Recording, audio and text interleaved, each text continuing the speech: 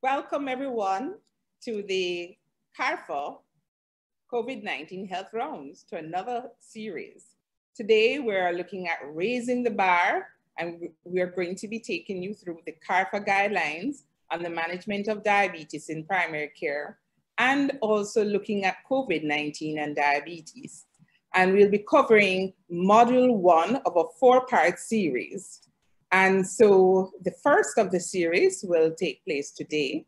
And then we have 3 other webinars to be held on the 19th of November, the 26th of November, and the 3rd of December. So we're looking forward to having you participating all 4 webinars. Just to let you know that CME credits will be provided for each webinar.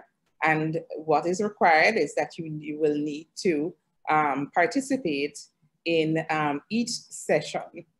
Please ensure that when you registered that you gave us your full details, including your name and your email address. So at this time, I would just want to highlight that this is even a more special day because this week on November the 14th, the world will commemorate World Diabetes Day. And so this health round is also one of our programs for World Diabetes Day. And so we're looking forward to sharing with you the guidelines and other cutting edge information on diabetes and COVID-19. So the objective of our seminar today is to disseminate the CARPHA Caribbean standards of care for diabetes and to provide an update on the clinical management of diabetes and COVID-19.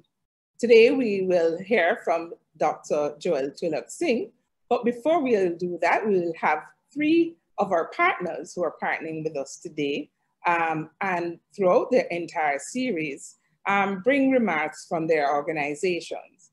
So we are hosting this event in partnership with the Caribbean College of Family Physicians, the Organization of Eastern Caribbean States, and this event is supported also by the French agency, Agence Française Développement. So I hope I pronounced that correctly. So without any further ado, I'm going to go on to introduce our distinguished panel today. So first to bring remarks today will be Professor Marvin Reed, who is the president of the College of Family Physicians. Professor Marvin Reed is a past director of the Tropical Metabolism Research Unit, Caribbean Institute for Health Research, and associate lecturer in the Department of Community Medicine and Psychiatry at the University of the West Indies, Mona. His research interest spans the gamut of community medicine, clinical trials, and human metabolism. He has co-authored over 140 peer-reviewed articles and has received the Mona Campus Principals and the UWI Vice Chancellor's Award for Research Excellence, as well as other international awards for research publications. Professor Reed practices as a physician in a group practice and is a member of the Family Medicine Specialty Board at the University of the West Indies, which advises on postgraduate family medicine training. He is a member of several national, regional, and international professional bodies, such as WANCA, the Medical Association of Jamaica, the American Physiology Society, as well as a member of the Research Advisory Committee of the Caribbean Public Health Agency. He is the current president of WANCA North America and the Caribbean College of Family Physicians. And at this point in time, I'm going to invite him to bring remarks. I will be your moderator for this evening. My name is Dr. Tamu Davidson. I am the head of chronic disease and injuries here at CARPHA.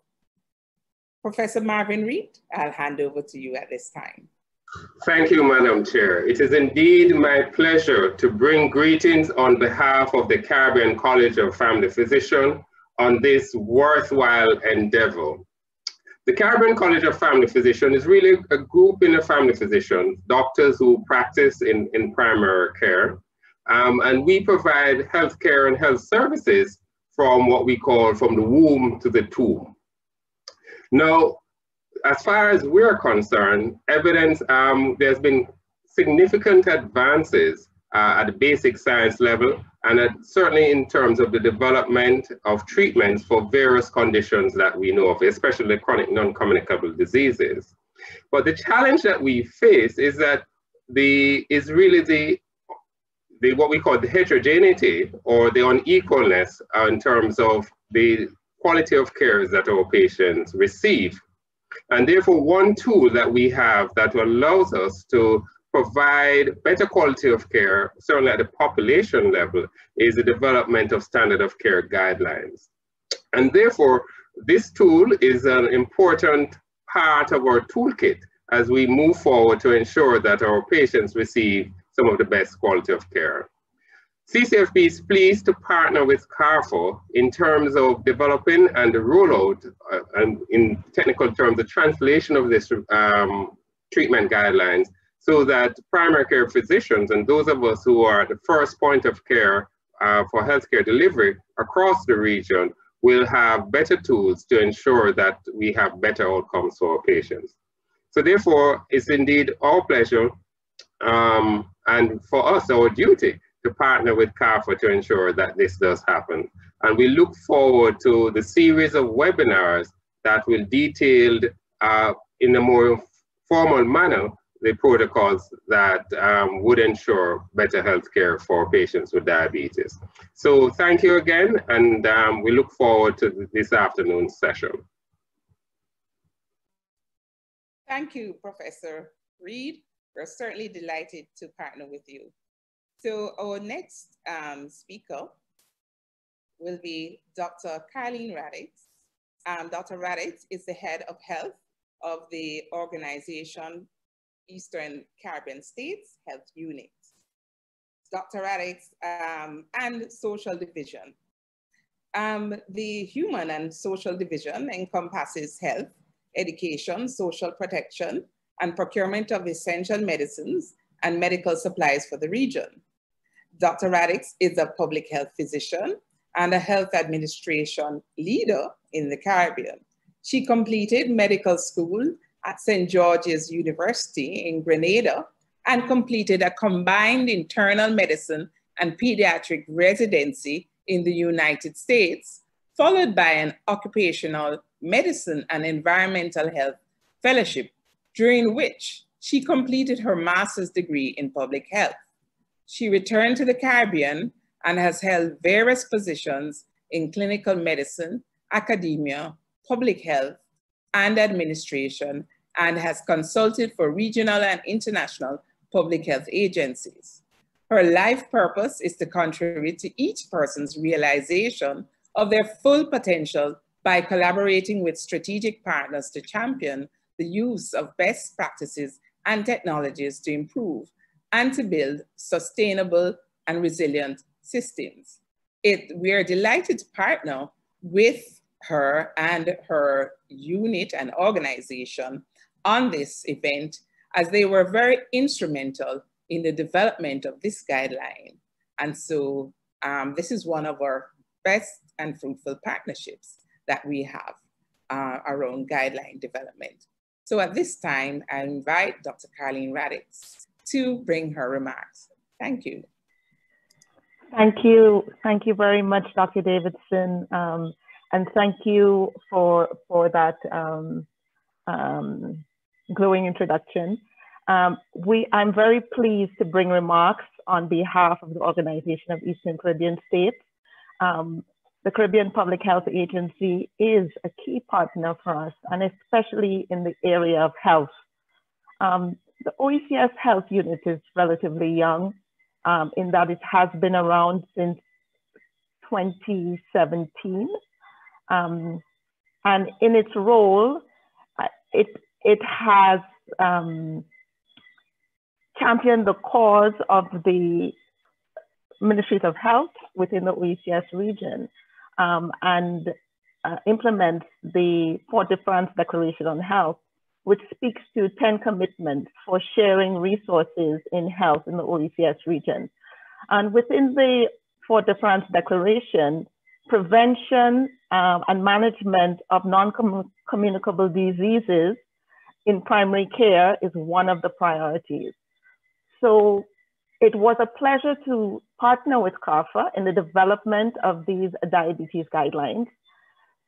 This update took a robust process, including experts who were involved in the previous guidelines that had been produced for the region, and updated them with a look, looking 360 from the different views, not only looking at the evidence-based protocols, but also looking at healthy lifestyles, guidance for persons living with diabetes, and access to treatment, including medicines.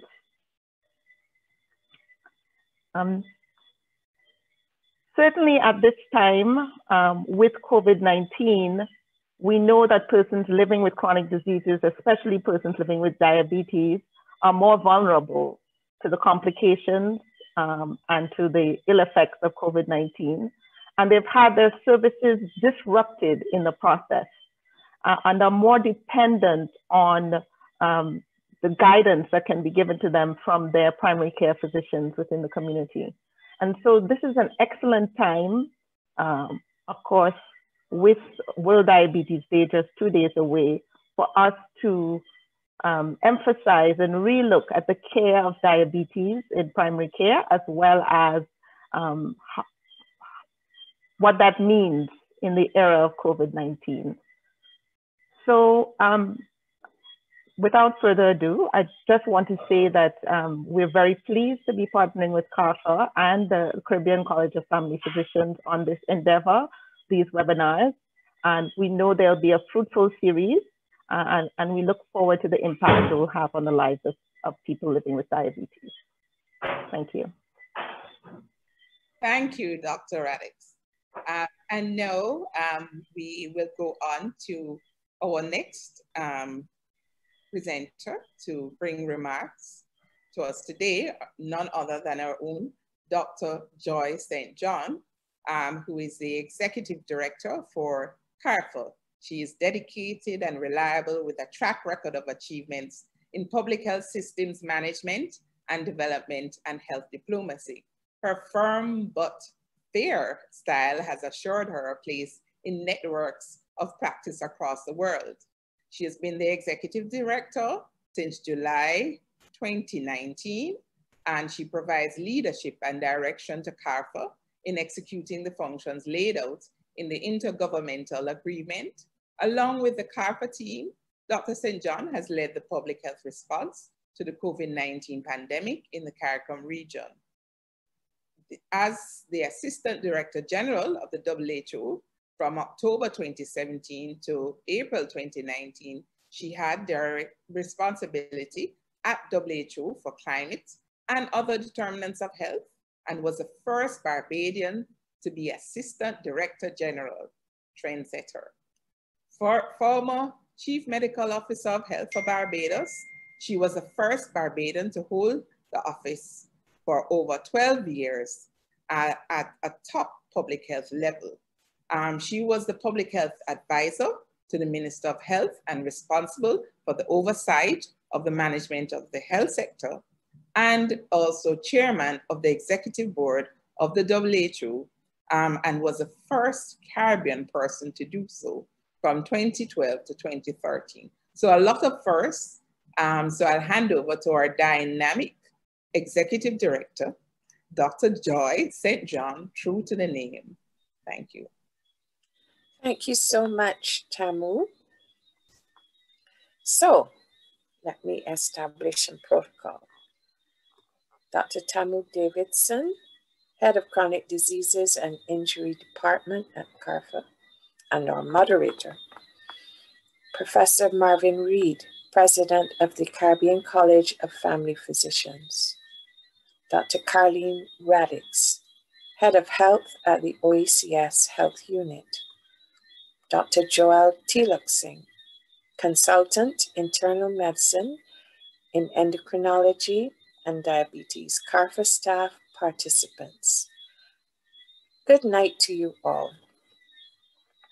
As the Caribbean Public Health Agency COVID-19 Health Rounds commemorate World Diabetes Day 2020, I welcome you to what promises to be an exciting webinar series entitled Raising the Bar, CARPHA Guidelines on the Management of Diabetes in Primary Care and COVID-19, with the support of the French development agency, l'Agence Française de Développement, under the project Strengthening Strategic Intelligence and Partnership Approaches to Prevent and Control NCDs and Strengthen Regional Health Security in the Caribbean.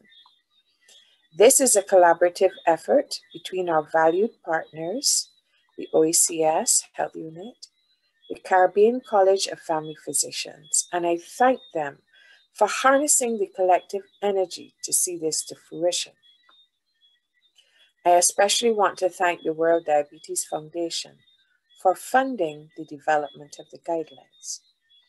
Our goal is to strengthen and standardize the management of diabetes in primary care and improve outcomes in care of diabetes in the Caribbean.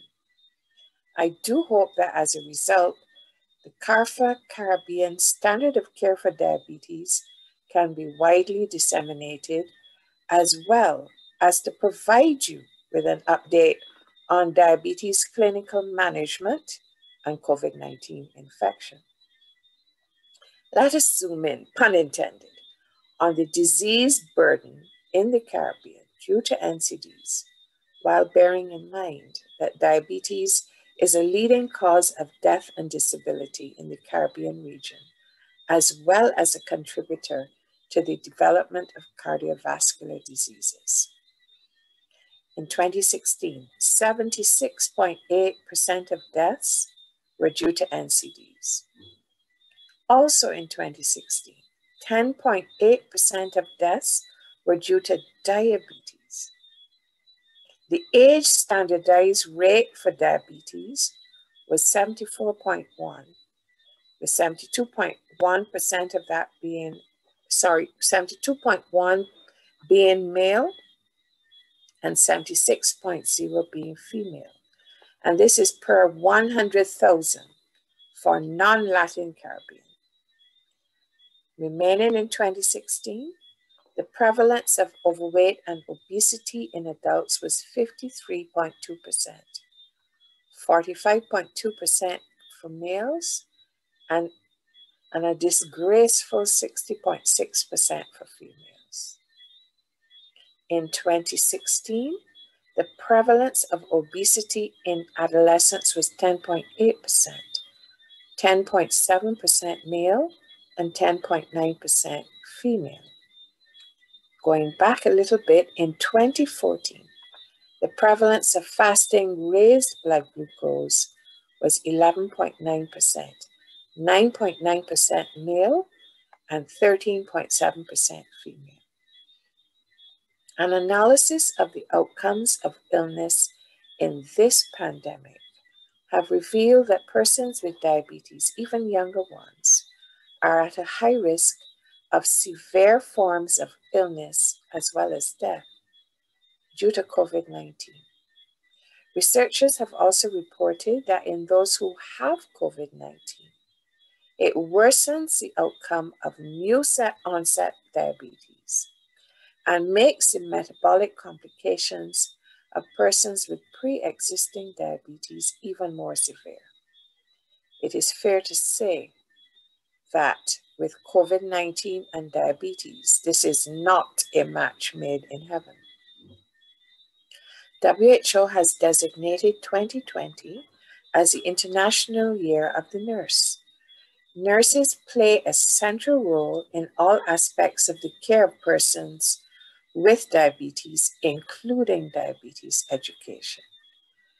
In the public health response to COVID-19, nurses have been on the front line, providing care and support to persons with COVID-19 and persons with diabetes. This year's World Diabetes Day 2020 campaign focuses on promoting the role of nurses in the prevention and management of diabetes under the theme, the nurse, and diabetes. Cardiovascular diseases like stroke and coronary heart disease are exacerbated by hypertension and diabetes and their complications.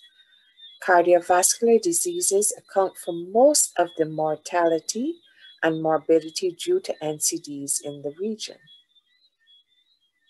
Therefore, just by improving the clinical management of persons suffering from diabetes and hypertension, you will be going quite a way to achieving the Sustainable Development Goal 3.4.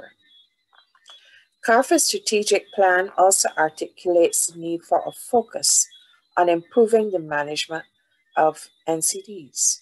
Strategic Priority 3 refers to healthy living throughout the life cycle, while Intervention Priority 2 commits to supporting the use of the chronic care model for prevention, management, and control by enhancing the management of priority NCDs through the development and implementation of clinical guidelines and monitoring of physician practices and treatment cascades in primary care. In so doing, the cascades of care for diabetes and hypertension, calculated using National Chronic Disease Risk Factor data, highlighted large gaps in the diagnosis, care and treatment for diabetes and hypertension in CARICOM member states. Less than half, 45.9% of persons with diabetes, and less than a fifth, 17.5% of persons with hypertension in CARICOM member states are achieving control of their disease. Urgent actions are needed to be taken by countries to improve outcomes of persons with diabetes and hypertension and reduce premature deaths from complications of these diseases, especially cardiovascular diseases. Therefore, this series, which starts today, cited within the CARPHA COVID-19 webinars, will focus on some achievements which respond to these global commitments, as well as regional challenges or deficiencies, and regional and CARPHA agency goals and targets. These achievements are embodied in the Diabetes Treatment and Care Guidelines. In 2019, as part of the 64th Annual CARPHA Health Research Conference, CARPHA, in collaboration with the OECS Health Unit and the Caribbean College of Family Physicians, launched an updated version of its guidelines for diabetes management. This newest version of the guidelines has been extensively modified from its previous format and uses an approach which includes 5 modules. Module 1, evidence-based treatment protocols. These target primary care physicians, nurse practitioners, and any other healthcare providers who are directly involved in the medical management of diabetes. This module aims to give updated algorithms on care, incorporating the most recent recommendations in the care of diabetes. Module 2 will deal with guiding lifestyle changes. Module 3, guidance for persons with diabetes and caregivers. Module 4, access to essential medication. And Module 5, systems for monitoring. But that last module will not be covered in this current series that starts today. So look out for our notifications when we are about to deliver this webinar. So I encourage all of you present, including your relevant counterparts, to become intimately acquainted with these guidelines and to utilize this valuable resource to strengthen and standardize the management of diabetes in primary care in order to improve outcomes in care of diabetes regionally. I look forward to your enlightening contributions to this webinar series. I thank you. Over to you, Madam Moderator. Thank you, Dr. St. John. At this time, we're going to bring up a poll, and we're going to invite participants to respond to a poll that we have. There's 7 questions. We're going to give you 5 minutes in total, but we will start our introduction of our presenter within the next 3 minutes. So once you start the poll, we're inviting you to take this poll. You need to scroll down to get to the 7 questions. So on your screen, you'll see questions 1, 2, and 3. Just scroll down. It's not your A-level or CXC. Please respond. Yes. Inviting you, encouraging you to respond. Just as a reminder to everyone that within the Q&A, if you have any questions to the presenter, you can place them in the Q&A. All other general questions can be placed in the chat once we get started.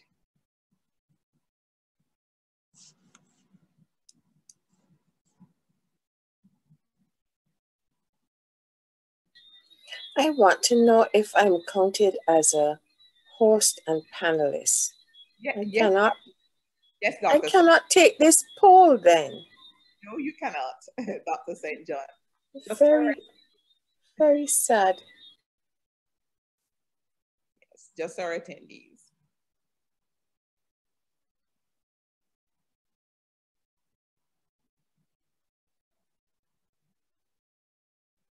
We'll give them a few minutes and then I'll go on to, we have probably a minute more, and then I will go on to introduce Dr. Teelucksingh, but the poll will come down within 5 minutes. So by 6:30, the poll should be down. I'm encouraging persons to respond. Thank you.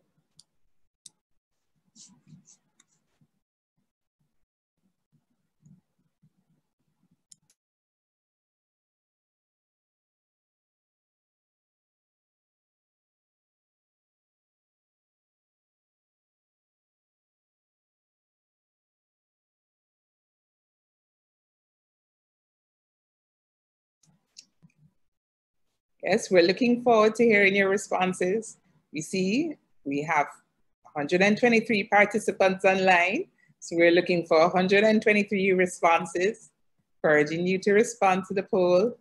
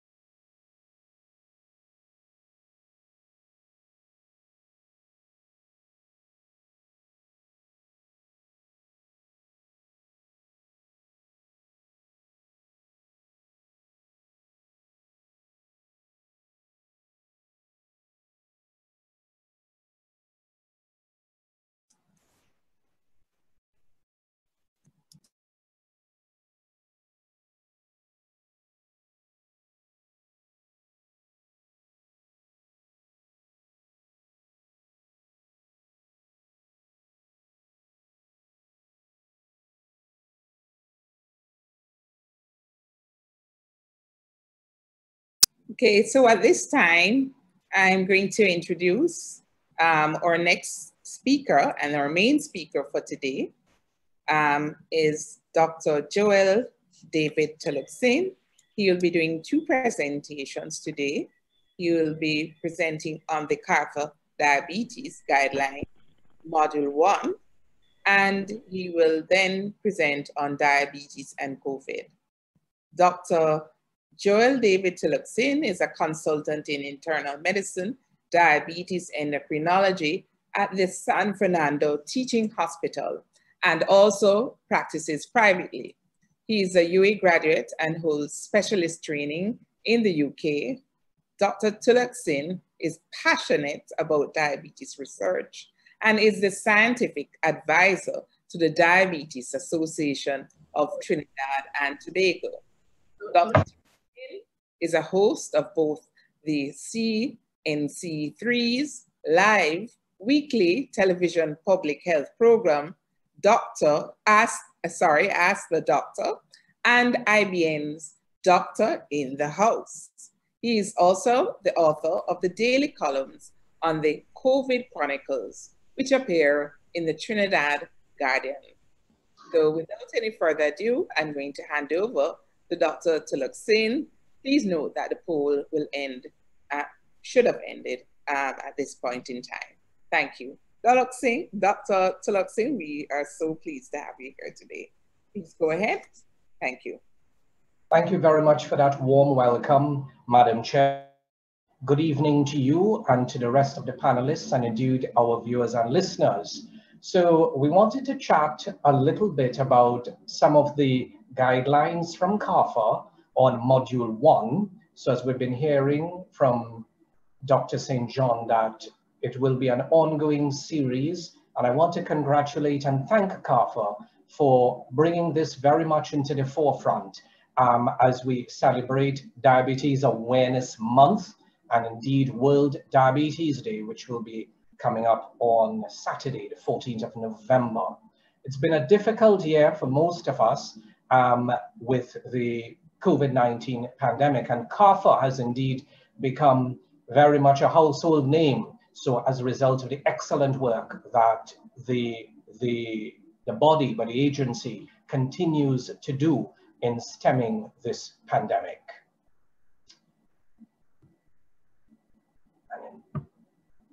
So the presentation will be twofold, and we'll be dealing a bit on this diabetes deluge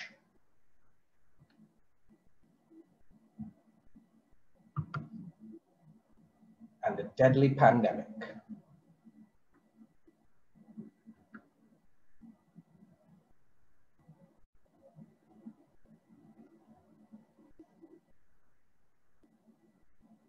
Seem to be having a bit of issues sharing. Let's have a look here.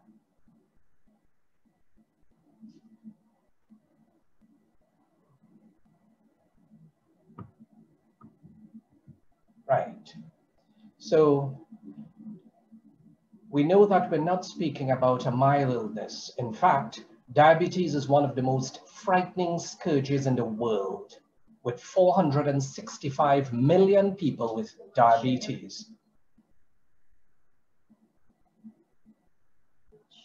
So I don't know if you're seeing my screen now.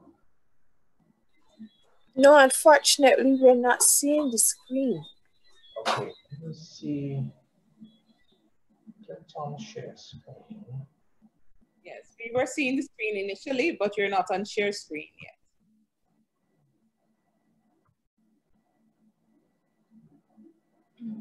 Great. Yes. Okay, so we're back on track. So we have been saying that this is not a mild illness. From that 465 million people with diabetes, 1 in 2 persons would be unaware that they have this illness. It's the leading cause of blindness among working-aged persons, the leading cause for end-stage kidney disease, a leading cause of non-traumatic loss of limbs, and you're 2 to 3 times more likely to have a heart attack and stroke if you're a person with diabetes. And we've been speaking about all of the global threats, ranging from global warming to the onset of the COVID-19 pandemic, but lurking has been this obesity global epidemic, which seems to be driving all these chronic illnesses, not just high blood sugars, but high blood pressure, high cholesterol, heart disease, strokes, and a plethora of the complications associated with increased body weight or obesity. And Module 1 of the CARPHA guidelines actually examines this in terms of that fat around the tummy. This is angry, exploding fat. So it's not just a storage depot. These are active cells. And they produce a host of inflammatory substances. That is thought why increased body weight is a potent risk factor for death and some of the complications associated with COVID-19 because of the inflammatory substances that will be produced by various fat cells, like the interleukins. What is interesting with this slide is that according to the ethnic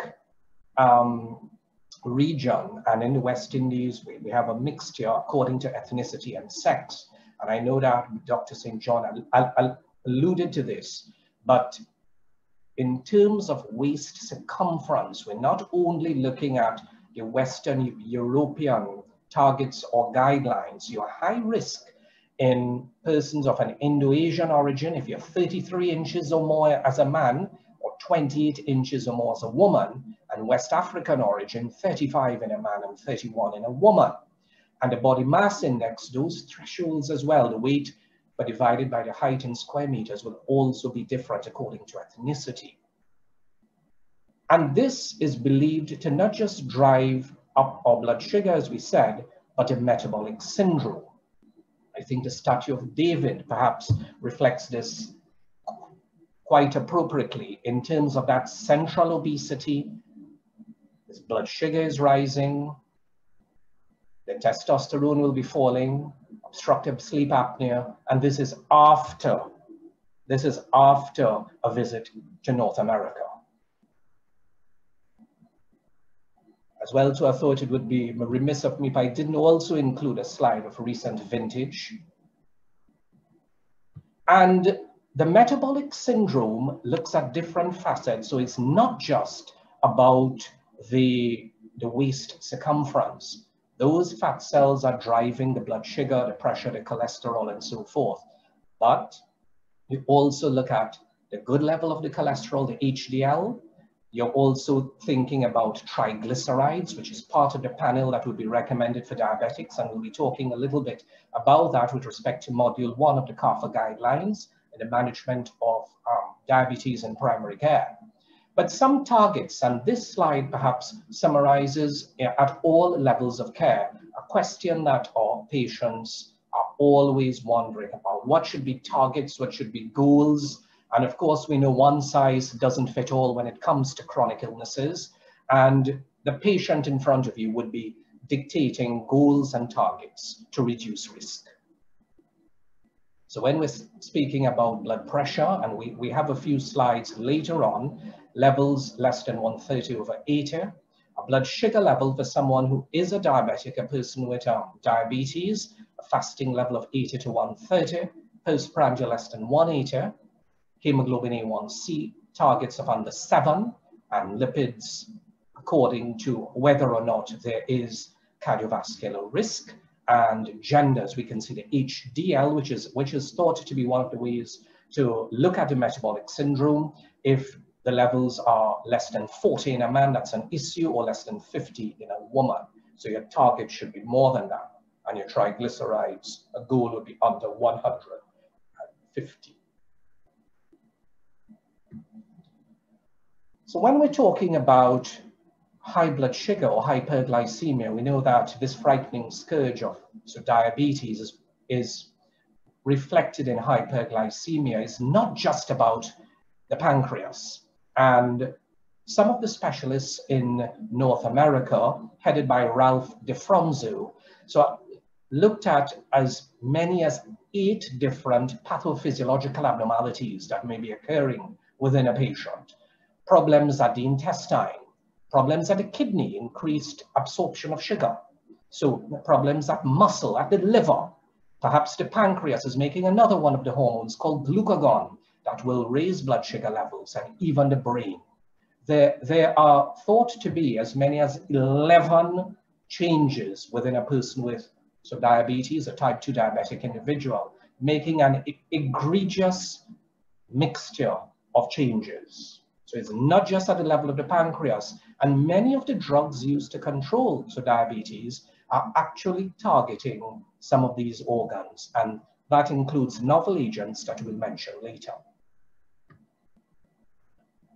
So when we're dealing with someone with type 2 diabetes, the delivery of care is of prime importance, and the way that we approach in a patient-centered manner.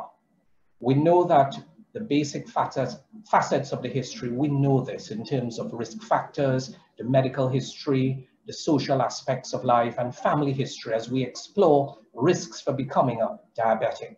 Perhaps we don't deal as much on the psychosocial assessments. So I know that we have a broad range of healthcare professionals, and it's time that we bring that onto the front burner, that as many as 30 to 40% of our patients may be anxious, or depressed, and that has been exacerbated since the start of the COVID-19 pandemic. And that is perhaps in time will be recognized as an aspect of the metabolic syndrome. Just as we've been seeing levels like low testosterone, polycystic ovary syndrome, a fatty liver that haven't yet been part of the diagnostic criteria for the metabolic syndrome, mental health issues in time to come, that is the epidemic of the 21st century. And there's a lovely acronym as part of the CARPHA guidelines 5, in which exploring the feelings, the ideas, the function and expectations of the patient in terms of the consultation and encounter with the healthcare worker. And there is a marked emphasis, which I want to congratulate the authors on, the psychosocial status, particularly relating to depression and diabetes distress.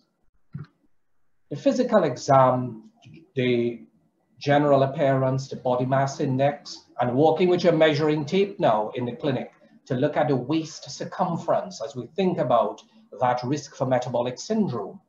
The skin, the mouth, looking for micro and macrovascular complications of diabetes. Examining the feet at each encounter, referring to the ophthalmologist as part of your multidisciplinary approach in getting to goal. Whether it's the hemoglobin A1C, your blood pressure, lipids, body weight, trying to attain goals. So in the office, some basic routine investigations, blood tests, including hemoglobin A1C, a lipid profile, which may be non-fasting, a creatinine, the hemoglobin, because as we know that the hemoglobin A1C may vary according to some factors like kidney function, hemoglobinopathies, and certain states like anemia. And checking a thyroid function, particularly in the type 1, so diabetic. And some of this information would have been gleaned from bodies worldwide. Sending a spot urine sample annually for microscopic amounts of protein. That's a cardiovascular risk marker. So it's not just a marker for kidney damage, but it's a marker for cardiovascular risk. Microscopic amounts of protein. So the nephrologists would love us to be monitoring this. And just as we check the blood pressure and the finger stick levels, it's a tool for primary care. And then if specialist investigations are thought to be warranted, cardiac, looking at the vessels and the fundi.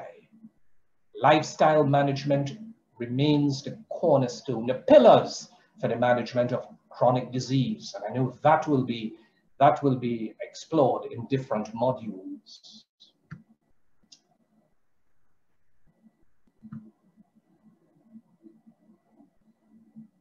So it's just a reminder here about the annual review for persons with diabetes. Apart from the weight, height, body mass index, which is looked at every visit, the blood pressure and waist, you're inquiring about smoking, alcohol, compliance to lifestyle changes, inquiring about mental health, a quick screen about depression and sexual health. That's often part of the stigma in the West Indies. Persons do not want to discuss it, but it's a hidden part of the pandemic too. We spoke about examining the feet. And there have been studies in the United States that just a quick glance at the feet at your encounter and encouraging the patient to examine the feet daily has been found to reduce the chance of infection, ulceration, and amputations. An annual check for retinopathy, the mouth checking for gum problems, and that of course will be impacting on not just blood sugars, but also could be an independent risk factor for heart disease. We spoke about microalbuminuria at least annually, hemoglobin A1C perhaps every 3 months until you attain control.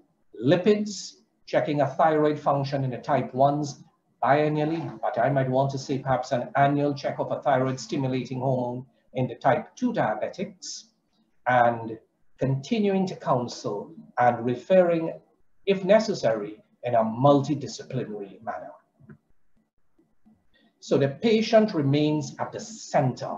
The center of all of the consultations is the patient. The rest of us are just essential tools in the therapeutic wheel, in the armamentarium to managing the diabetic state. Whether it's the subspecialists like the nephrologist, the cardiologist, the endocrinologist, and ophthalm, and around the mental health professional, the pharmacist, the primary care doctor who is going to work hand in hand. Notice the primary care doctor remains at the peak, at the pinnacle there, will work hand in hand. This year, the role of the nurse comes onto the forefront in the management of the diabetic patient as one of the themes for 2020's World Diabetes Day, and a certified diabetes educator remains a valuable member of the healthcare team. Just a reminder about some of the graphic images. We have a ward at San Fernando General just dedicated to persons with infected feet, so amputations and ulcerations, whether it's due to neuropathy or blockages in the arteries with PAD, so that triple jeopardy of neuropathy, PAD, and infection that leads to amputations. You can see the Charcot foot. Those are all high-risk feet, and the value of examining the feet and the encounters. It's just a reminder about some of the different specialists in a multidisciplinary approach. The role of the podiatrist, perhaps at primary care, is something that is sorely lacking in the West Indies, well, certainly at Trinidad and Tobago. And the ophthalmologist is something that we often forget. Most of us would not have been trained perhaps to be examining the retina, so fundal images, and we have some excellent screening programs in parts of the Caribbean. This should be an annual check at primary care, and if necessary, will be followed up by the ophthalmologist at secondary and tertiary institutions. So this here showing a fundus with a leash of vessels. There is neovascularization, the numerous hemorrhages, the cotton wool spots, a very high risk eye who requires virtually immediate attention by an ophthalmologist. Just a brief flow chart on who should be screened for diabetes. And we're seeing younger and younger persons now being diagnosed with not just type 1, but that type 2 diabetic driven by the obesity pandemic.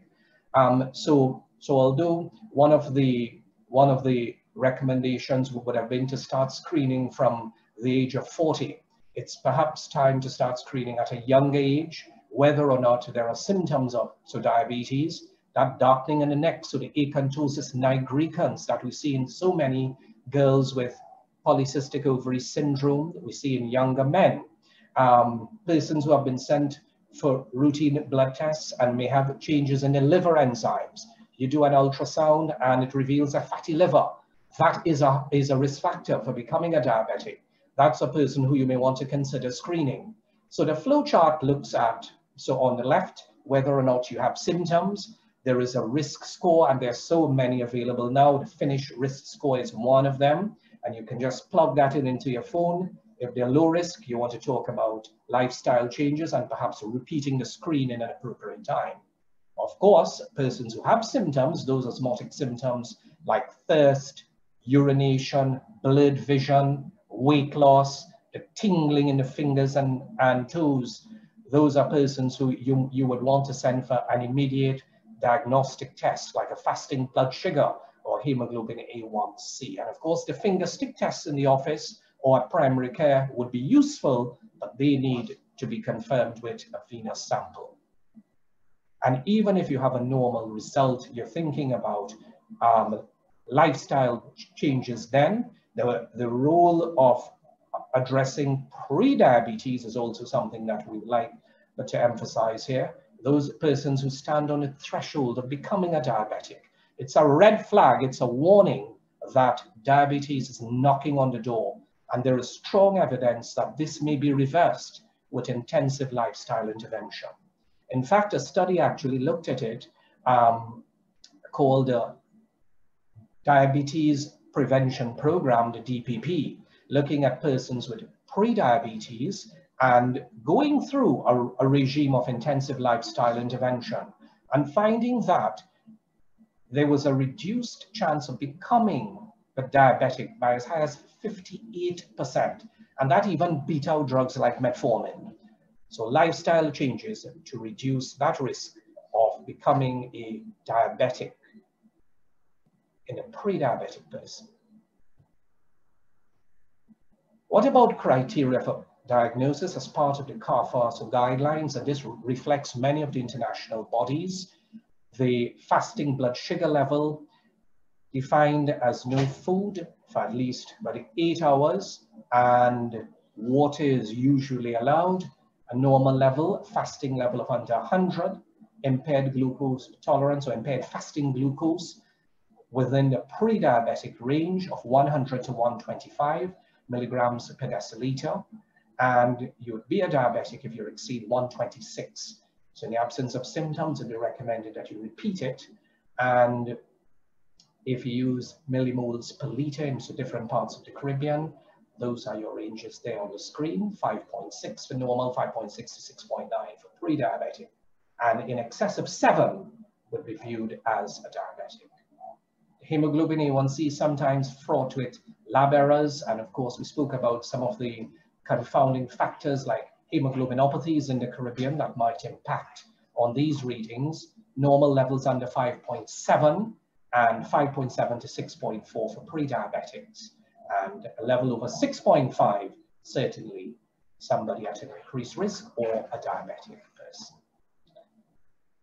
The formal glucose challenge, the GTT, which is still part of the diagnostic criteria, normal levels, you're thinking about 140 to 199 as being pre-diabetic. That would be somebody 2 hours after that glucose load, and then more than 200, another one of the ways that somebody may be diagnosed.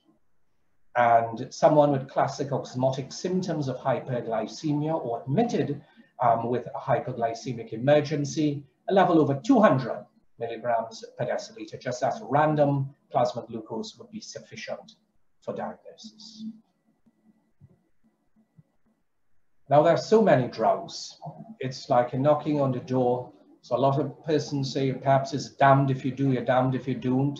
There are more than 11 drugs that would be available on the market.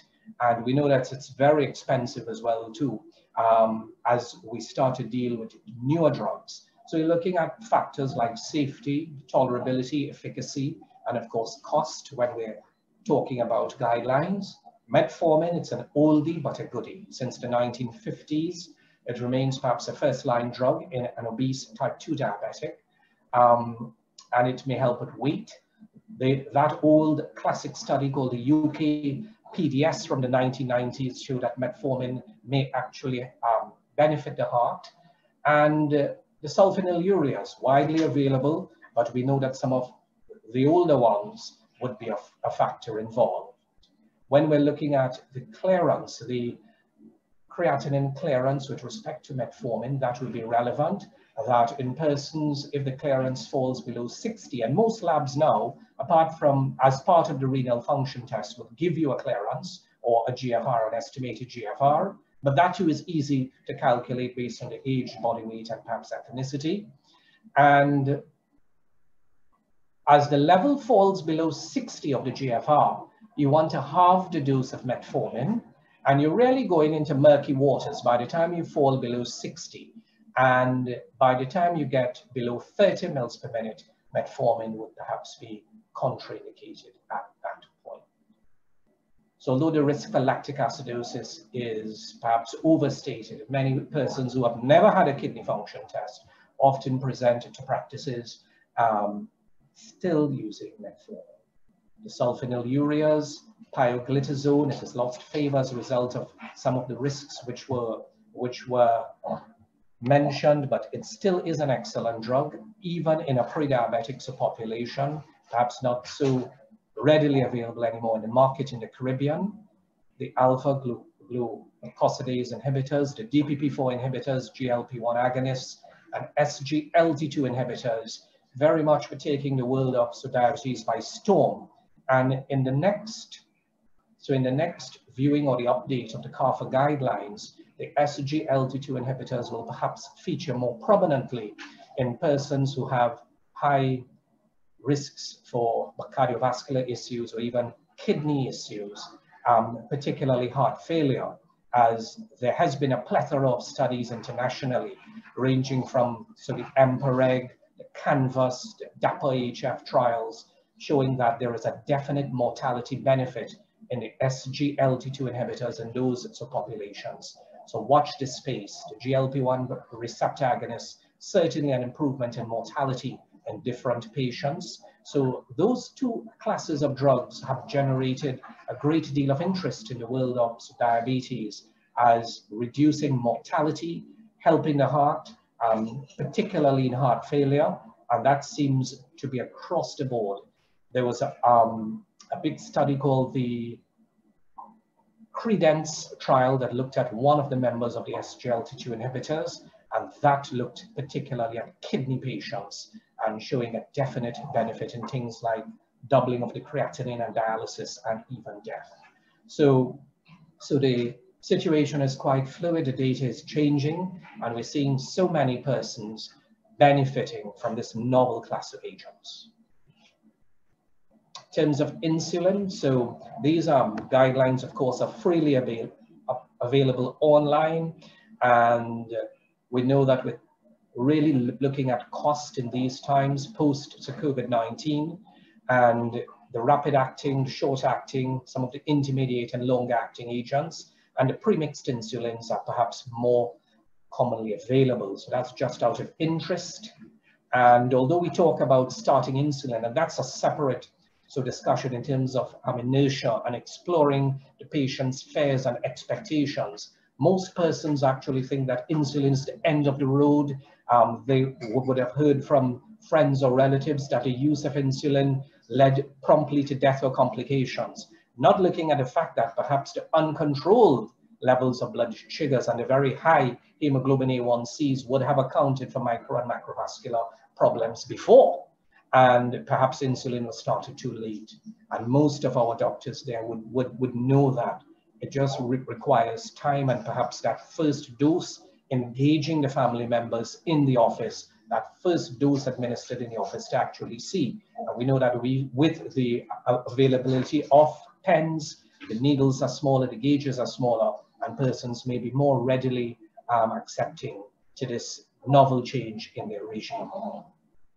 So it's just one of the recommendations here, but in terms of availability now in the Caribbean, in Trinidad, we no longer have the long-acting insulin analog, glargine, available in the public health sectors. So that's found in the private sector, and many persons have actually had to switch to the intermediate acting, to NPH or R, or even the mixed insulin. And those, to be absolutely frank, once we're looking at hypoglycemia and weight changes, and once we're monitoring this, and we are realistic in our goals and expectations, does not necessarily mean the hemoglobin A1C would be different. And speaking of that, the targets, as we said, one size doesn't fit all. So somebody who is young, who is fit, with a longer life expectancy, and we're thinking about reduction of risk. So reducing the microvascular problems, a tight level of blood sugar, tight glycemic control would be preferred, and a level under 6.5%. the American Association of Clinical Endocrinologists still use that as their targets. American Diabetes Association and CARPHA would look at 7%, but in persons who are older, frail, with a limited life expectancy, persons who are falling, those who live alone and are having frequent hypoglycemic events that may require a third-party assistance or even hospitalization. You don't want to be ultra aggressive in terms of management, and a hemoglobin A1C of under 8% is a perfect target. So, and we have seen this in real-world trials, such as a very classic ACCORD study that was a non-drugged company-sponsored trial that looked at older persons, and there was an increased risk for death if blood sugar levels were too aggressively managed. As the hemoglobin A1C became closer to 6%, persons actually had an increased risk for arrhythmias and cardiovascular disease. Part of the criterion will also include, and we know that in primary care, that we manage persons who may be diabetic and then become pregnant, or perhaps even gestational diabetes. We're often called to manage these individuals in conjunction with the obstetricians. They should be managed at a tertiary institution, and some of the different goals in terms of the diagnosis and monitoring. That's just out of interest. It's part of the guidelines there, and we want to be very tight. Most of these younger women are focused, they're driven, they need to be seeing their specialists as well. So it's important to bear in mind that it's not just a matter of monitoring blood sugars, but there are times at which they may be referred to the ophthalmologist, perhaps the nephrologist, doing that spot urine protein if they are a diabetic outside of pregnancy. So those are persons who may be type 1 or type 2 before they became pregnant. And of course, the goals and targets would be tighter. What about type 2 diabetes or pre-diabetes in children and the adolescents? So there is a strong signal that we are seeing a surge as part of the diabetes global epidemic in a younger population. So the type 2 diabetics would have been seen in perhaps our parents and grandparents and now occurring in school-aged children, particularly driven by the obesity global epidemic. And we'll be talking about healthy lifestyles in another module, but the role for diet and exercise as part of the fast food culture, which has perhaps pervaded the West Indian society, is definitely contributing to this, coupled with a sedentary lifestyle. This virtual environment is not just part of schooling now, but a virtual environment in general, in terms of mobile phones and availability, the lack of availability of green spaces in some of the inner cities around the Caribbean would all be impacting on the risk for diabetes. So there are socioeconomic, cultural, physical, psychological, and even genetic factors that will be contributing to this surge or explosion in type 2 diabetes or pre-diabetes in school-aged children. And remembering as well to that marker, if I could draw reference to those markers of insulin resistance, particularly the acanthosis nigricans, as the children are staying in the shower and trying to clean their necks, and so unable to do so, and changes at the knuckles, the thickening of the skin, that velvety skin with skin tags and warts, increasing that milieu of insulin resistance. The polycystic ovary syndrome, another facet perhaps of the metabolic syndrome. And when we're talking about the treatment, of course, the value for screening, monitoring, we know that apart from type 1 and type 2, there is maturity onset to diabetes of the young. Those individuals have genetic testing that may be done at a private sector and may require sometimes just lifestyle modifications or perhaps a tablet to control blood sugar.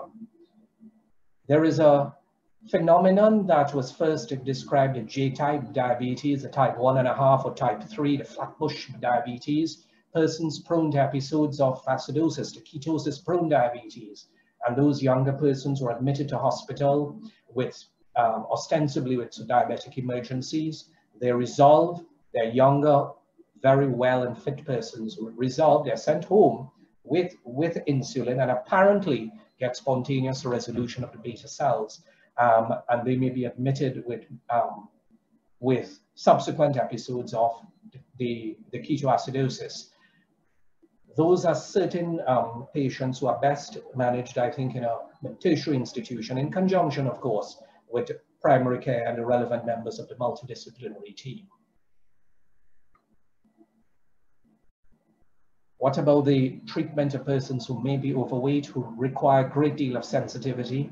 Persons, as we spoke about, genetic, socioeconomic, so cultural, physical, psychological reasons for the obesity pandemic in the Caribbean and indeed worldwide. And you want to calculate a body mass index at every visit. So it's a reminder, and we saw that was reflected in the CARPHA guidelines. And the body mass index may vary, and your goals in terms of intensive lifestyle intervention and behavioral therapy, it's awfully so difficult.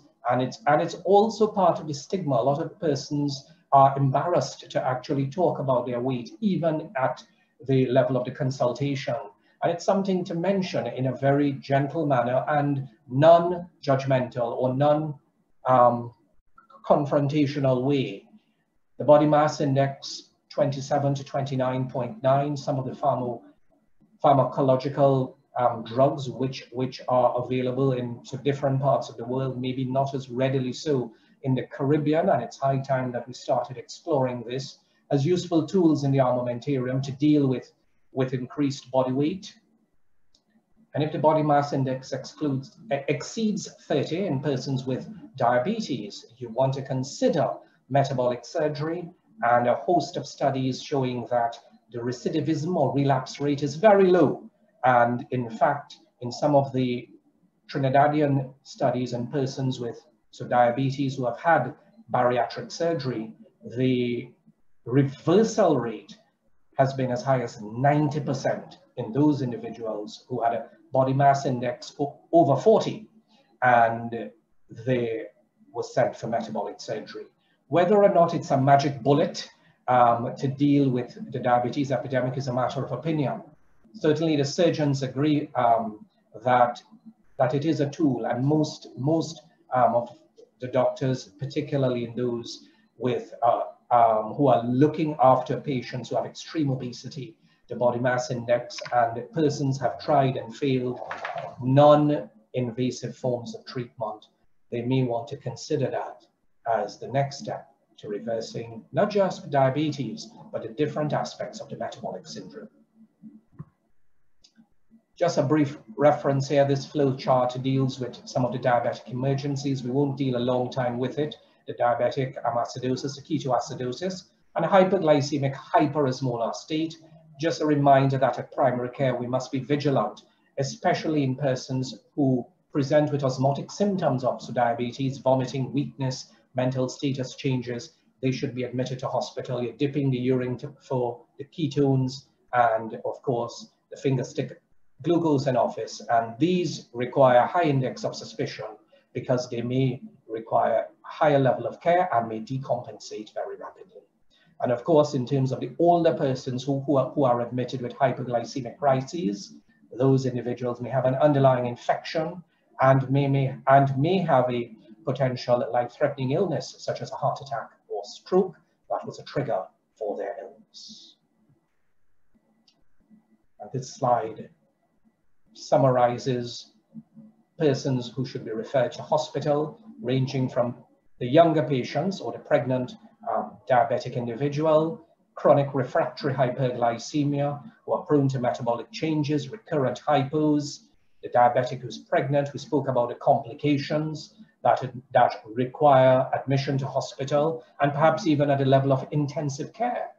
And of course, those persons with life-threatening complications, and that may include perhaps the eyes, the kidneys, and we mentioned about the value of doing a spot urine microalbumin check, and that must be a tool, an annual check for diabetics. So it's sent off in the lab. I know that we have some of the office sticks that may also be useful. And normal levels under 30, microalbuminuria 30 to 300, clinical albuminuria over 300. And that is a cardiovascular risk marker by itself. And the medications, we know we talk about the renin-angiotensin aldosterone blockers, medications we utilize tight control of blood sugar, blood pressure, and lipids, stopping smoking, and weight loss, all geared towards reducing not just the levels of protein, but in general cardiovascular risk. And speaking about high blood pressure, we said that we're aiming for levels under 130 over 80, and you're targeting that for all individuals. In terms of what drug is best, just as we looked at in terms of diabetes, it may be according to the patient. So it's a personalized, individualized approach to chronic illness, but the renin-angiotensin blockers or RAS blockers, the ACE or the ARBs, may have nephroprotective effects, and that has been seen in some trials. Calcium channel blockers are recommended for the pregnant woman with hypertension.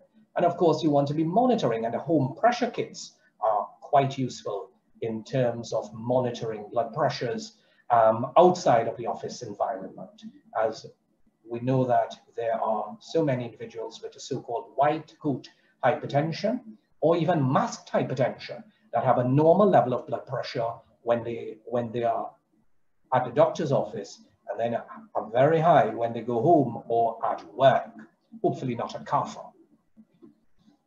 So, and just flowchart is all part of the guidelines. We won't delve too much into that, but lifestyle changes, and salt remains a four-letter word when it comes to high blood pressure. So salt avoidance, definitely, as well as weight loss, exercise, and diet towards reducing blood pressures. And that is the single most important preventable cause of premature death in the world.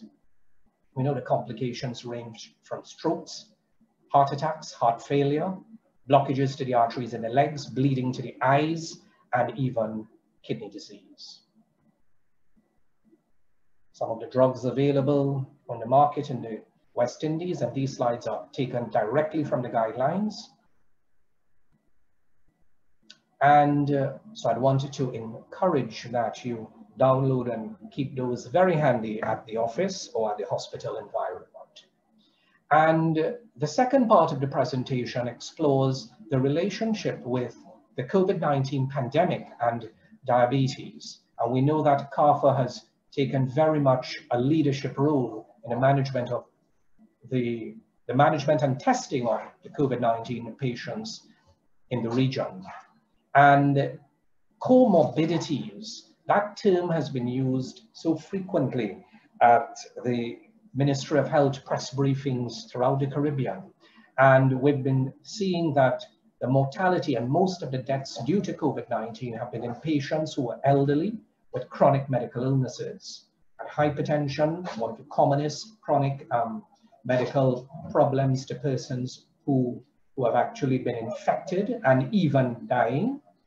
Diabetes, heart issues, and respiratory system illnesses.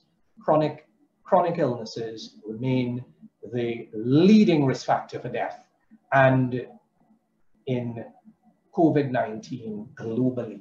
So it was a meta-analysis, and this is a global study with 46,000 COVID-19 patients. Diabetes is a risk factor for death in persons with COVID-19. So there is a matter of opinion whether or not it will increase the risk for actually acquiring the virus. So we know that the value of prevention is so important. Social distancing, hygiene, the use of face masks, appropriate ventilation. And if you have these chronic medical illnesses, we talk about the 3 C's, avoiding the 3 C's, those closed, crowded, and close contact settings, particularly those high-risk individuals. And this large sample study in China showed that the mortality of patients with diabetes was definitely higher than those who are not. And it's thought that the increased risk for infection in general occurs as a result of reduced levels of immunity, may be linked particularly to those with poor glucose control. So poor glycemic control, and that happened for many reasons, perhaps missed appointments, persons who are afraid to go to hospital, They were told to stay home, misconstrued public health messages, and they stayed at home with many of the acute and chronic effects of hyperglycemia.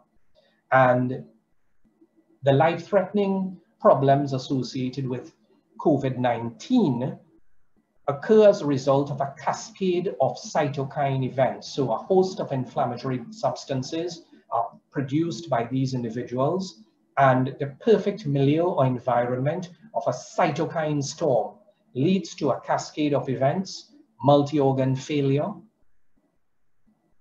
pneumonia, the need for ventilation, and even death.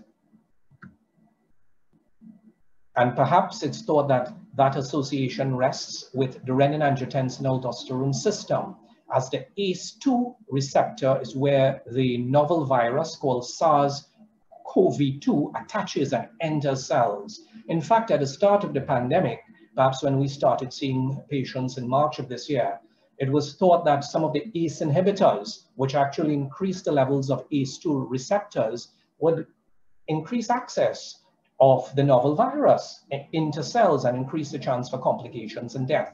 But that has not been borne out in studies. So there is no need to necessarily stop these renin-angiotensin-aldosterone blockers. We spoke about one of the reasons for glucose fluctuation in persons with COVID-19 and high blood sugars with diabetes would have been that there was fair anxiety and tension. It has been exacerbated. As we said, 30 to 40% of persons with these chronic illnesses are also anxious or may have mental health problems that may increase blood sugar. Dexamethasone has been found in trials worldwide to decrease mortality in patients with the COVID-19, and that of course exacerbates blood sugar levels. So in persons who require high levels of oxygen or may be intubated, dexamethasone remains a cheap, readily available, life-saving drug in the armamentarium for COVID-19, but that may of course cause a sharp spike in blood sugar. We spoke about extreme stress in patients and a plethora of inflammatory cytokines that may lead to the so-called storm, problems with diet, reduced exercise. So a background of poor glycemic control in somebody who would be diagnosed subsequently with COVID-19 would increase the risk for complications. And the targets for glucose management may vary, that for mild and moderate persons who are younger, you want to be very tight in terms of the hemoglobin A1C or in terms of the finger stick blood sugars. But the older persons, you don't want to be as aggressive when we're thinking about those individuals who are very sick in intensive care. And that advice is actually applicable to all patients at the intensive care setting. The elderly, frail individuals prone to hypoglycemia, getting down to very low blood sugars will be more detrimental than if you allow a more relaxed glycemic regime. And that has been seen in trials like one called Nice Sugar, looking at intensive care patients a few years ago. So hypoglycemia should be minimized during the management of the diabetes in COVID-19 care. In those patients with severe infection, you can never go wrong with using insulin.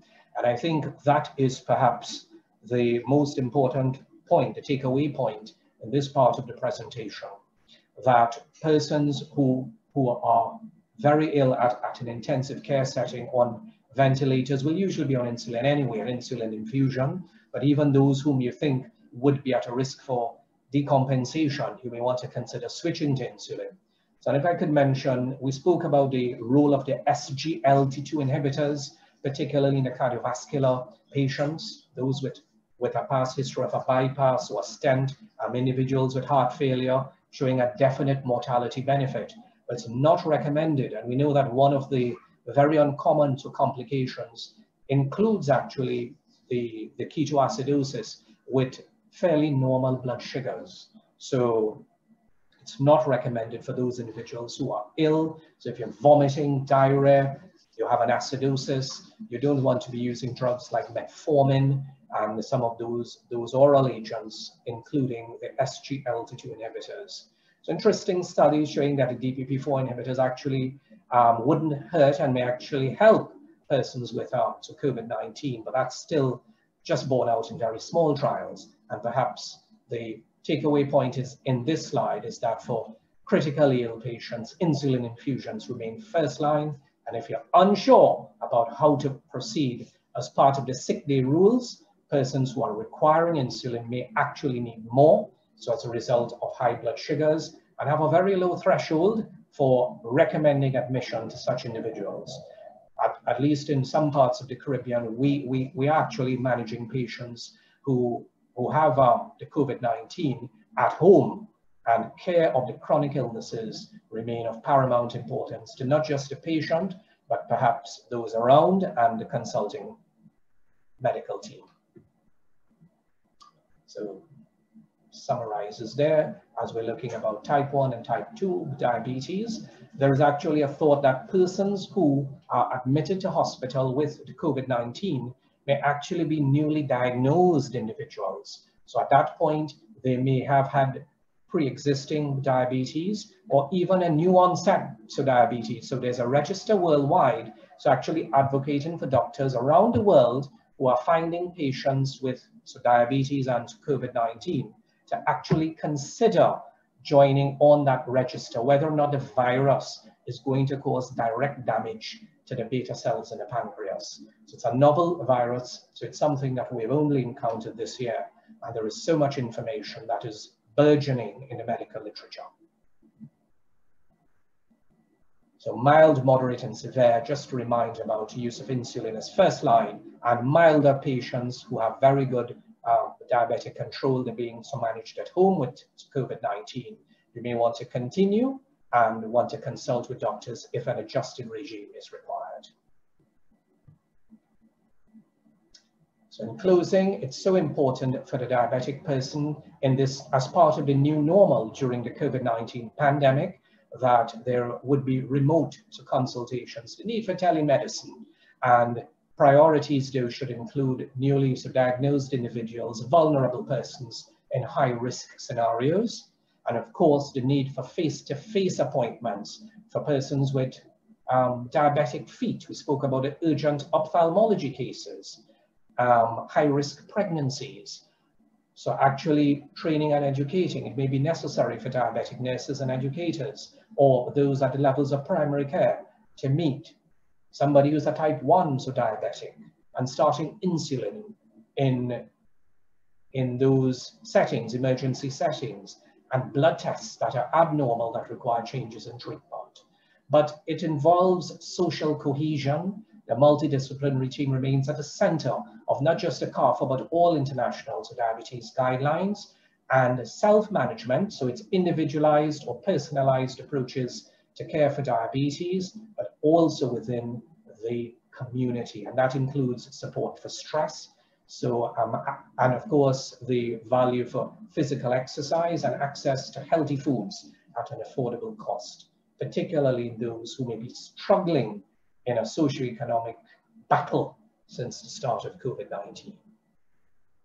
And the role of vaccinations when we're dealing with COVID-19, and we've been saying that the flu shot, the influenza shot as part of the twin endemic, we're dealing with the start of influenza in the Caribbean, North America, and Europe, and all persons with chronic illnesses, pregnant patients, healthcare workers, those at extremes of age, 6 months to 5 years, or over the age of 60, should have an influenza shot, and it's perhaps recommended for those more than 6 months of age.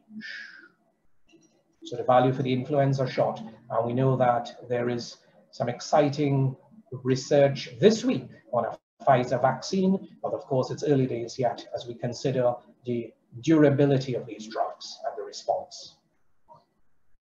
So a reminder that World Diabetes Day would be on Saturday. Throughout the world, too, Hindus will celebrate the holy festival of lights, the Diwali, which is also a time for feasting, but a time for celebrating the triumph of knowledge over ignorance, light over darkness, and good over evil this Saturday. And a reminder that it marks the birthday of Frederick Banting, who was one of the discoverers of insulin in Canada in the 1920s. So we'll be marking 100 years very soon since this life-saving drug became available. And imagine he sold the rights to the University of Toronto for $1 so that it was available to everyone. And I think that, closing quote from him, insulin does not belong to me, it belongs to the world. And we think about the cost of insulin and some of these agents now, and it boggles the mind.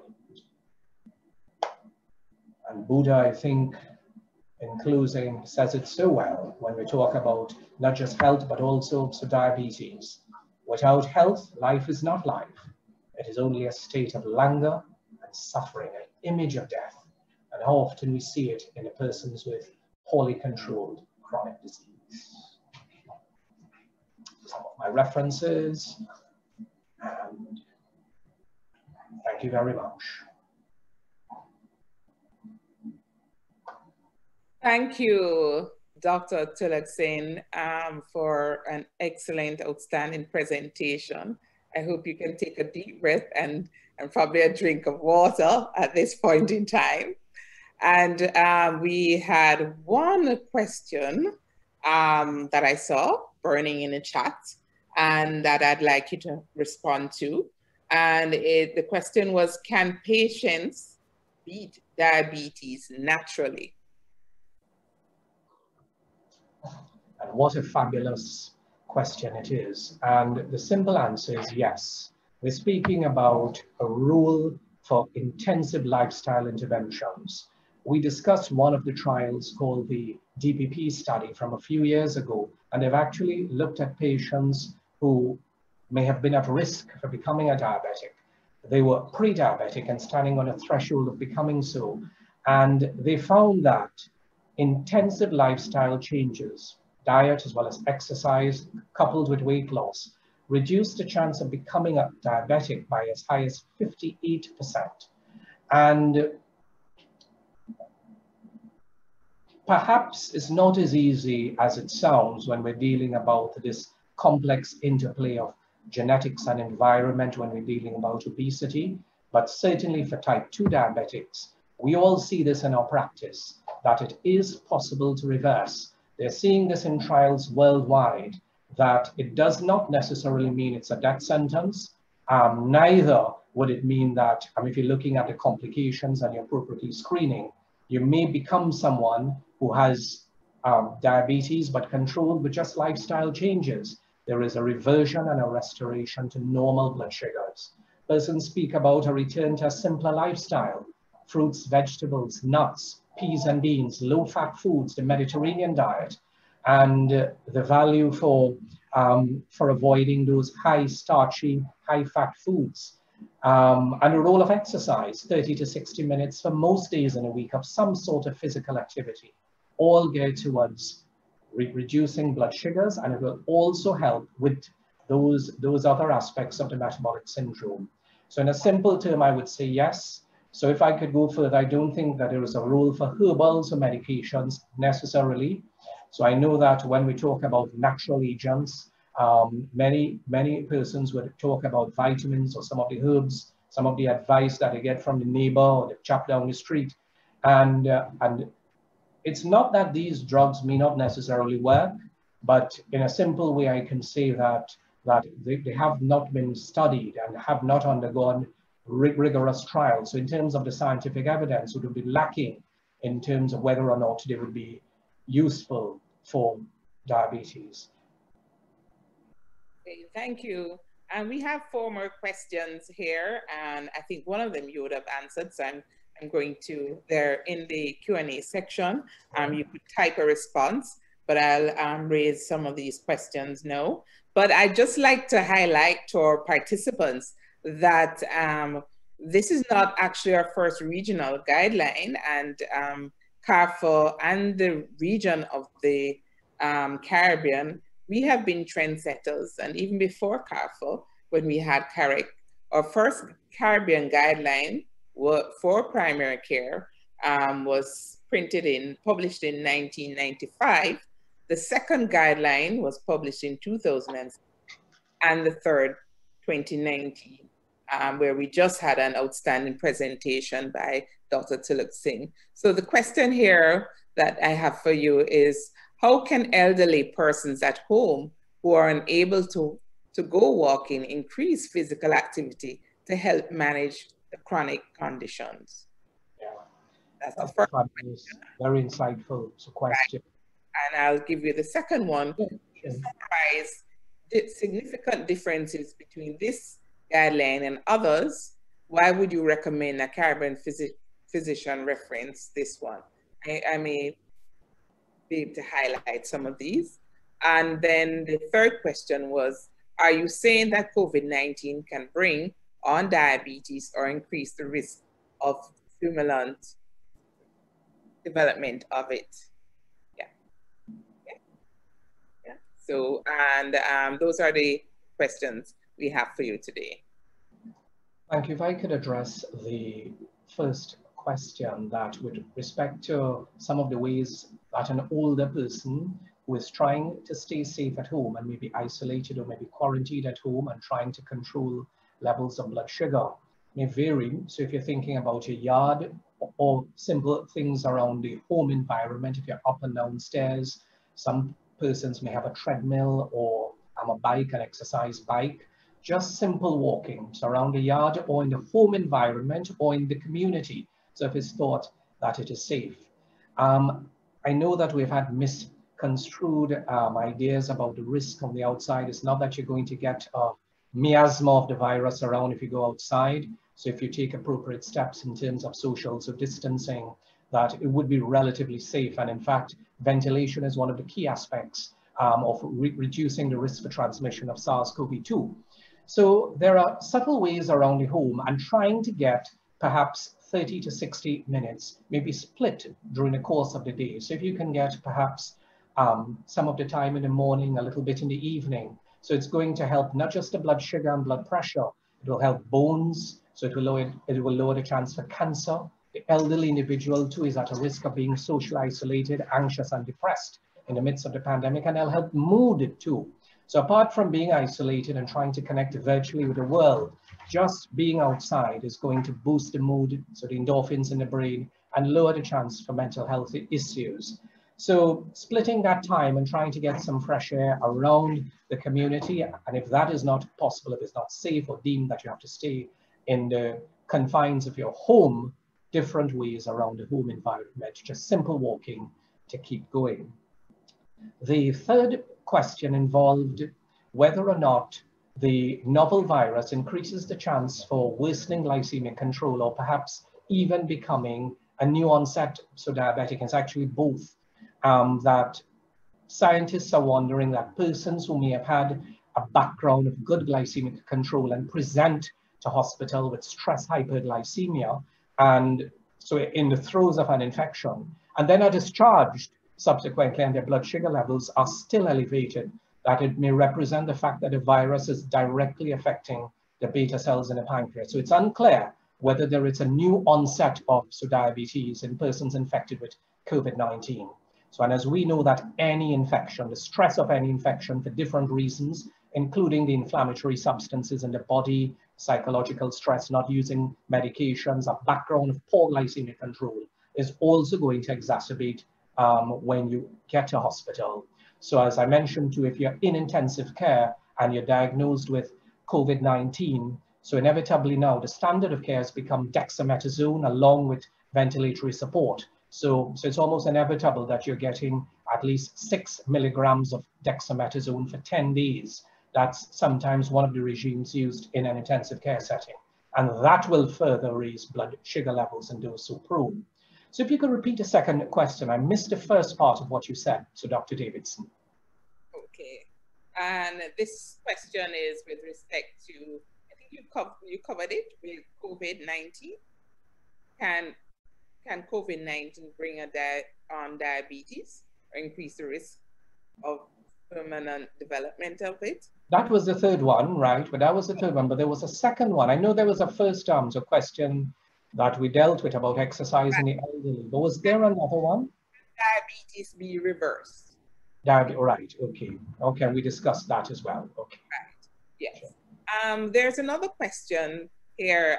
What level of CKD should primary care physicians stop metformin and ACE inhibitors, given the unavailability of blood electrolytes and long clinic appointments to renal clinic in the pandemic? That has certainly been a bugbear for all of us in the medical fraternity, that you're missing appointments, well, apart from just for the basic bloods, you're not even getting back things like the microalbuminuria or the microscopic amounts of protein, of albumin. And most of the persons are actually turning to private doctors in primary care or at the levels of the health centers as more clinics are starting to reopen. And as part of the telehealth, as part of the teleconferencing, we should be encouraging our patients to at least have these routine investigations now that we've learned more about COVID-19. So as the GFR starts falling at a level of under 60, you would want to think about halving the dose of metformin. So if the GFR falls below 60, so that's looking at stage 3 CKD. And so if the GFR falls below 30, you probably want to stop it at that point. It would be contraindicated as the level falls below 30 as a result of the theoretical risk for lactic acidosis. We know that metformin has a host of advantages that we enumerated in the guidelines. It's still first line, and it could be part of the regime for so many patients as we step up care. Most persons will not just remain on metformin. You may want to refer those individuals to, at that stage, to see a nephrologist, and many of the nephrologists would be keen to continue the ACE inhibitors or the angiotensin receptor blockers in those persons, even at stage 3 or stage 4 kidney disease, once the potassium level becomes normal and remains normal, and there is no level of renal artery stenosis or the complications. So in fact, perhaps one of the nephrologists, I remember attending a meeting where he said to consider an ACE inhibitor until death for many of the renal patients because of the positive effects perhaps on the cardiovascular system. Many of these individuals have heart failure, congestive heart failure, and that is an essential part of the regime to reduce mortality in those individuals. So you may want to have a chat at that point with a nephrologist, the cardiologist, or the internist to decide whether or not it's necessary to stop the renin-angiotensin-aldosterone blocker. I certainly wouldn't at that point if the potassium is normal, but you may want to consider it in persons as the GFR starts falling. The same advice goes to the new class of drugs, those gliflosins, the SGLT2 inhibitors that cause excretion of sugar in the urine, like empagliflozin and canagliflozin, all drugs that are very much exciting parts of the cutting edge management of diabetes in the new millennium because of the many advantages associated with them. But some of these drugs would have to be stopped based on the level of GFR. Thank you. I'm going to give you, the other question is, has there been concerns of metformin use lately? I'm just going to invite our team just to put the poll up in the interim, so people can respond to the poll while you respond to these questions. So can you put the poll up? So concerns about metformin. There's a question if its use has been a concern of lately. And then we have another question about comments on the practice of intermittent fasting and glycemic control in diabetes. You know, that's quite popular now. And diabetes can be in remission with healthy lifestyle for a while. What monitoring is required? So all very insightful questions. And I know that we have had some very, very enthusiastic participants as part of this first series of the Diabetes Month Awareness from CARPHA.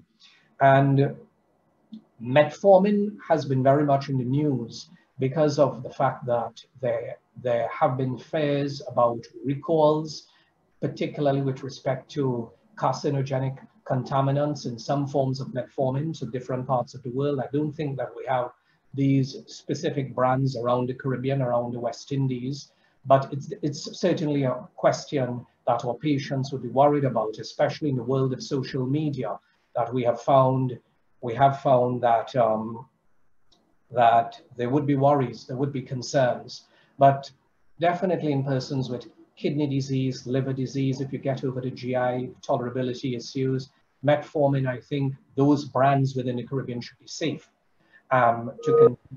And of course, the Food and Drug Administrations into different territories would be exploring the different brands that we have. And we do have a host of generics now available as part of the public health initiatives in the health centers and hospitals throughout the region. So intermittent fasting, an excellent tool, I think, in the management for persons who may be obese or diagnosed recently with diabetes. Some studies are showing an improvement in insulin resistance. And we know that that is a hallmark when it comes to type 2 diabetes, when we're talking about some of the pathophysiological changes associated with it.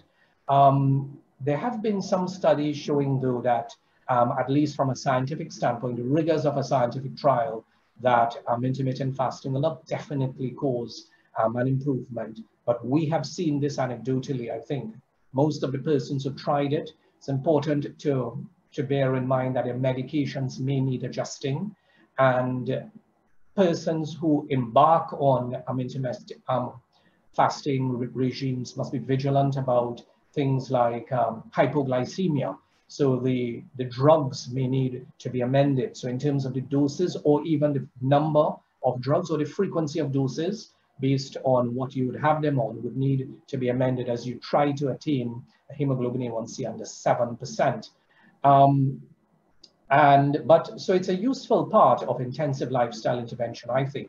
Has not been borne out in big trials yet, but of course, but the absence of evidence does not mean that there is the evidence of absence. So as we have seen in some of the treatments and some of the advice that we've given so far for COVID-19.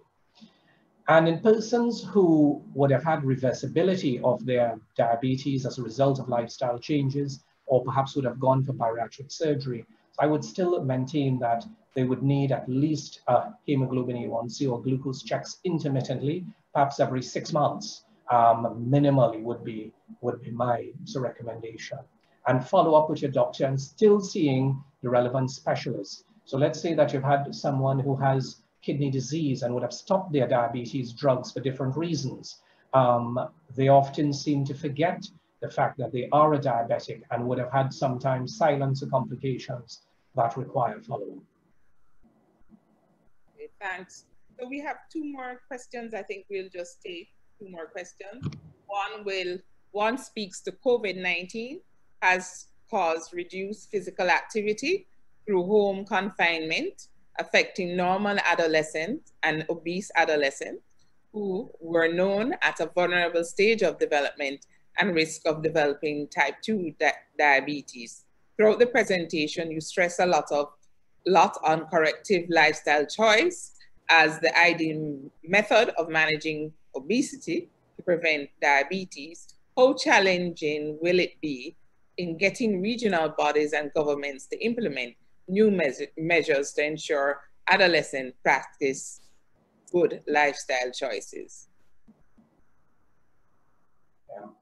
Thank you very much for your point. It's an excellent one. I think it would be driven as part of the recommendations from CARPHA, at least when there is an update, that there will be a lot more focus. And I know that some of the other modules actually explore the value and role of lifestyle changes and the management of chronic illnesses, so not just diabetes. If I could also say too, to Dr. Davidson and the rest of the panel, that we still need to get these guidelines and awareness out there. So I remember as an intern, a junior doctor at the hospital in San Fernando, that we had these books from CARPHA at that time with the guidelines for hypertension and diabetes and the management in primary care that were available in the tertiary institutions and the health centers. And the recent update, we haven't been seeing them. That's why I think that one of these polls would have been saying that, that a lot of persons would not have been aware that there was a recent update in 2019. So I think we need a lot more awareness at all levels of healthcare. And the the role for improved exercise and physical education in schools must be emphasized to, I take your point, at all levels of healthcare and at the government, as we try to legislate. At one of the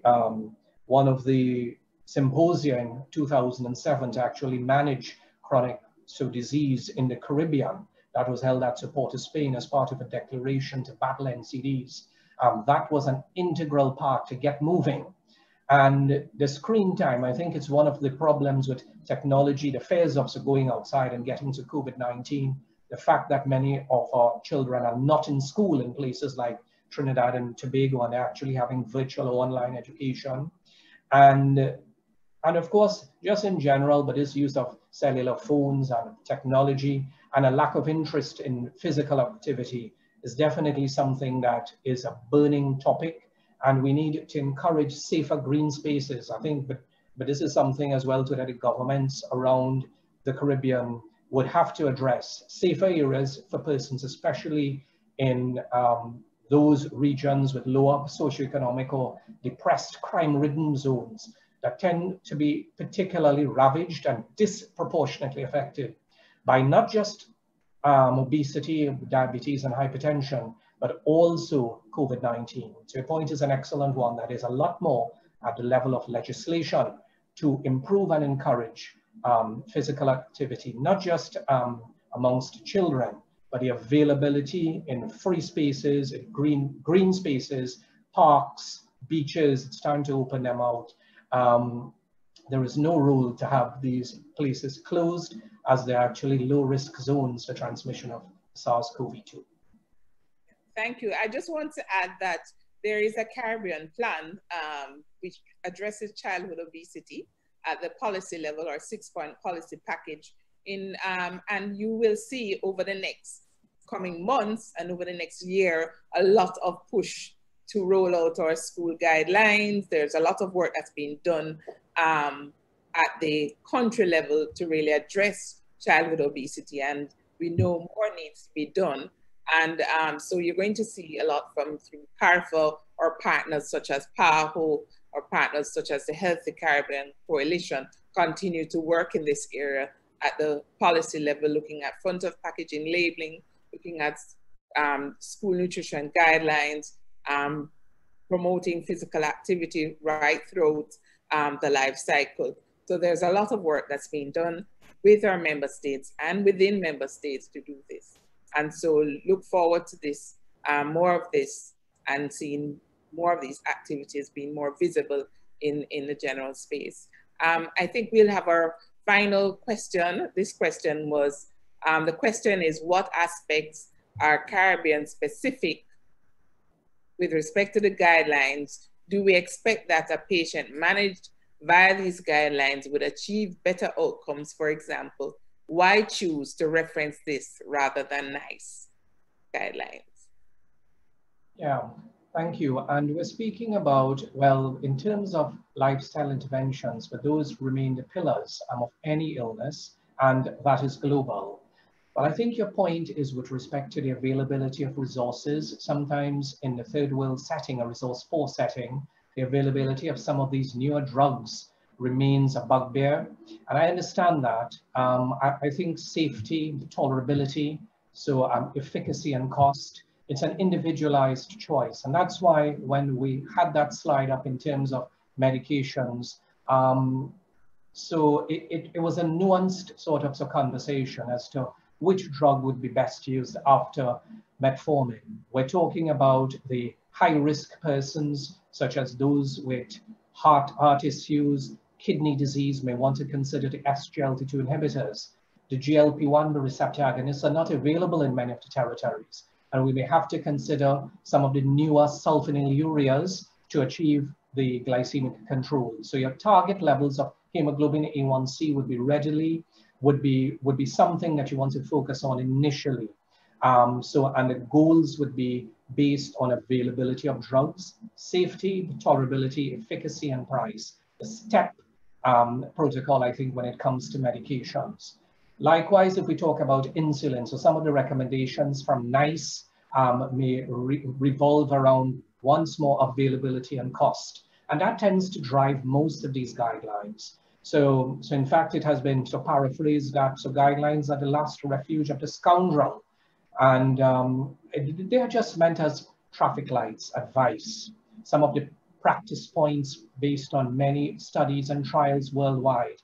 They are not cast in stone, but they are just useful tools to reference. Some of the tidbits from NICE, American Diabetes Association, or even IDF may be applicable to settings that you work in. So whether it's at primary care or the hospital, it's variable.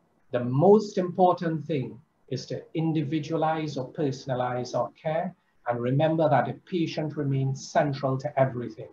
Whether or not we start metformin and there is GI upset, at that point, the patient will stop the medication. It may be cheap and readily available, and it may be a beautiful drug as a first line for an obese type 2 diabetic, but it wouldn't serve a purpose if the patient is nauseated and having diarrhea. You may want to consider then switching to a sulfonylurea. So if the patient is able to afford perhaps a DPP-4 inhibitor with fewer side effects, so if it's available within the public sector, the SGLT2 inhibitors for those high-risk persons may be a next step. And of course, based on availability of insulin, you may want to consider use on the hemoglobin A1C and targets. So you have to individualize and personalize. CARPHA, as would be the other associations and other diabetic bodies worldwide, just provide recommendations and useful tips and advice, gentle nudges on how to manage your practice. Thank you. Guidelines for guidance, but the patient is the center of that care. Thank you, Dr. Teelucksingh. So we have gone a little over time tonight. Thank you for everybody who stayed on. Can you please give us just a basic take-home message? And I'd like to just remind everybody to complete the evaluation form that we'll send out. It's very important for us to get your feedback so that we can make this bigger and better. So at this time, I'll invite Dr. Teelucksingh to give some brief remarks, closing remarks, key message, and then I'll ask for our Dr. St. John just to say one or two more remarks. Please go ahead. Thank you very much. I would just like to say that it has been a privilege and an honor to be a part of this symposium. So it's part of the new normal that we're holding all these meetings by Zoom. And so I would like to thank you too, Dr. Davidson, to be instrumental. So I know that one of my mentors, but the professor of endocrinology in the Caribbean, one of them locally, Professor Suraj Paul Teelucksingh, who was also part of the guideline body. He was part of the working group to develop these guidelines in the management of diabetes, and he was instrumental in extending a very kind invitation to be a part of this esteemed panel. And the watchword for chronic illnesses and for COVID-19, the watchword is prevention. So we're thinking about preventing the micro and macrovascular complications, and also preventing infections with this novel SARS-CoV-2. God bless, good night, and thank you. Thank you. And Dr. St. John? You give us a so I just wanted to thank Dr. Teelucksingh for an excellent presentation. I cannot believe how much information he was able to pack into this time. And he made some jokes in between. I love that. But I also want to thank the rest of the panel. And I want to especially thank the organizers, but most of all, I want to thank the participants who were intensely engaged and have kept us going long past when we should have stopped. So, Dr. Davidson, another good job. And I think it's time that we can all turn in for the night. Yes. Thank you, Dr. St. John. So I'd like to thank everyone for coming. I just want to remind you that we have 3 more webinars to complete a guideline, and we want to ensure that in every member state, everyone knows about this guideline. It was developed for you with you in mind in order to improve the care. So as we say, walk good and take care. Thank you, everyone. And thank you for staying on tonight. So the next event, please remember, the 19th of November, we're looking out for you. Thank you for coming tonight.